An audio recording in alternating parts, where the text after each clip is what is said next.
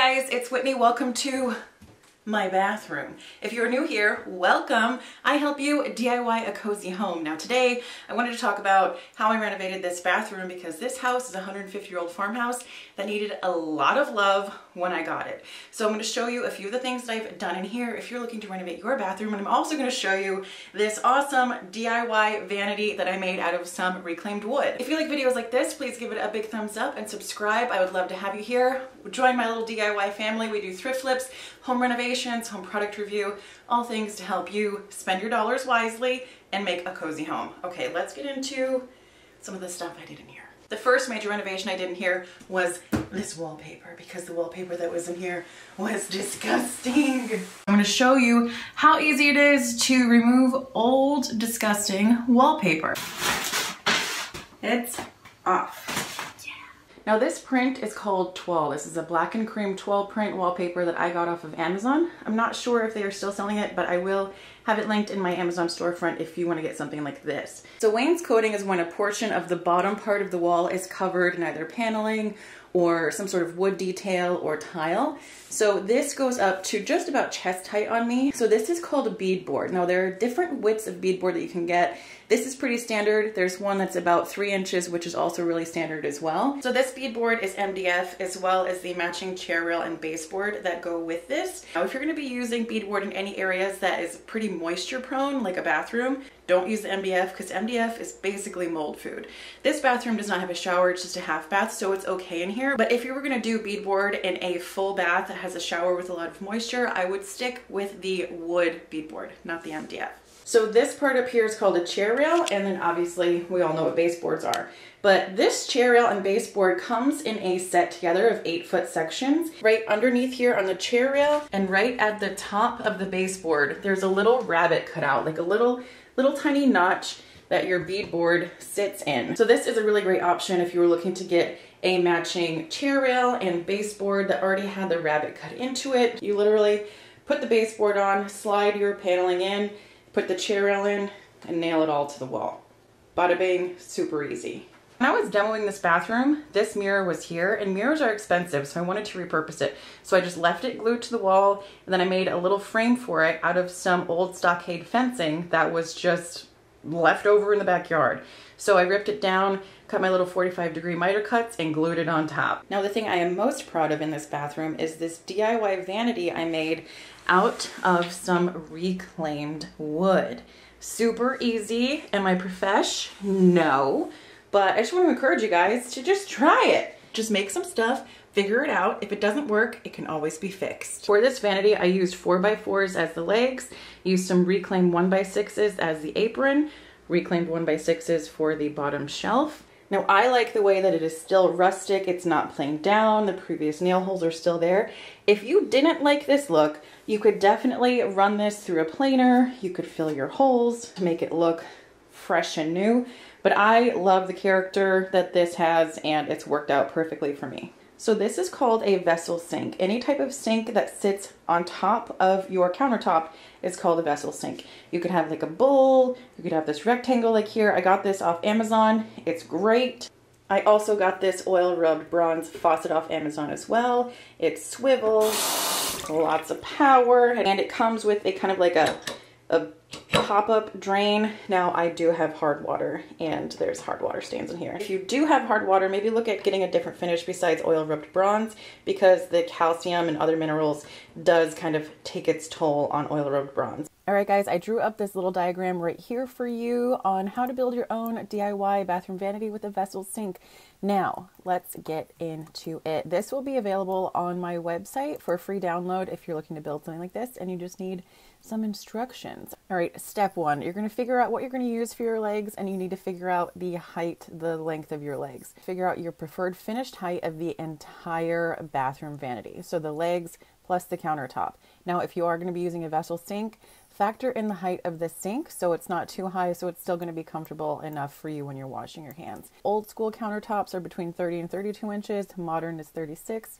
But hey, you're DIYing this, you're making it your own, do whatever is comfortable for you. So to get the length of your legs, you're gonna take the entire preferred height that you've decided on and subtract the depth of your countertop. So whatever you're gonna be using, if it's gonna be 2 inches, 4 inches, whatever, if you want it to be finished at 36 and your countertop is 4 inches thick, you're going to cut your legs to 32. So for step 2, we are going to attach some interior corner nailers. I don't know what they're called, but that's what we're going to be calling them for now. Interior corner nailers on the top for your top apron. This piece right here and this piece right here is called apron. And then some nailers on the bottom if you're going to be putting a shelf on the bottom. So for the little sides of your bottom shelf, we need to attach some nailers. Now I just used some scrap wood for this, so some of mine are 2x2s, some of them are 1x2s, but it's fine because the depth is the same. So you can use like 2x2x4s, that would work out perfectly. Now you're going to attach your little interior corner nailers to your legs with some wood glue and some screws, and then just stagger your screws so they don't conflict on the inside of the post. For step 3, you're going to attach all 4 of your apron pieces, and then I don't think these are called apron pieces since it's on the bottom, but these are just going to be the sides to the bottom shelf.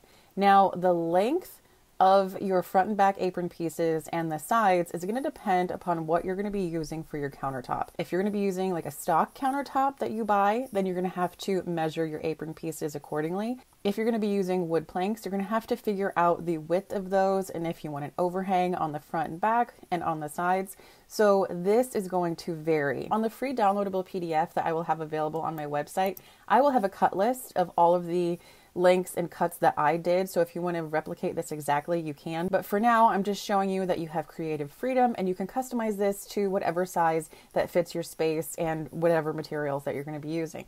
Now I attached my apron pieces and the bottom sides to the little interior corner nailers with wood glue and brad nails. Now this wood is really old since it is reclaimed, and I didn't feel like that was going to hold very well, so I did end up adding in some little metal corner braces, and that made it way more sturdy and secure. So I would definitely do this, add them in if you feel that you need it. So for step 4, you're going to attach whatever it is that you're going to be using for your countertop and for your shelf down here. I used boards. The top, I'm pretty sure, are 2x8s, and for the bottom, I used 1x6s. And for the top, I nailed them down by hand with construction nails because I wanted kind of a more handmade look on the top. And for the bottom, I used brad nails and wood glue. Now for step 5, you have your entire vanity put together. Now you could stop here if you didn't want this to be a bathroom vanity. You could just use this as a table. You could customize it, use it as a little credenza. But if you're going to be using this to put a vessel sink in, you're going to want to drill your drain hole and you're going to want to drill your hole for your faucet for all of your piping. To get the diameters of the holes that you're going to need to drill for your faucet and your sink drain, reference your manuals that come with your products. For me, drilling the sink drain was really easy because it was right in the middle of my center board. Drilling the hole for the faucet was a little bit tricky because it was kind of close to the apron piece along the back. So I could do about half of it with the drill and then I had to chisel out the rest. So keep that in mind that you're going to want your back apron piece to sit in far enough where you can drill a hole cleanly and not hit your apron piece. And now for step 6, you're going to install your vessel sink. Just use the instructions that come with it. They're super clear. It's great. And then install your faucet. And I'm not a plumber. I've never built one of these before, but it was super easy and I believe in you. You can do it too. And then obviously enjoy your new DIY vanity. And then again, this will be available on my website as a free PDF download so you can get to creating your own DIY vanity vessel sink combo. So for the bathroom hardware that I used in here, this towel bar I got off of Amazon. It's kind of that cast iron piping with the flange. And here is the little toilet paper holder. I think it's adorable. I like the contrast of the black on the white with the black and cream tulle. I love this.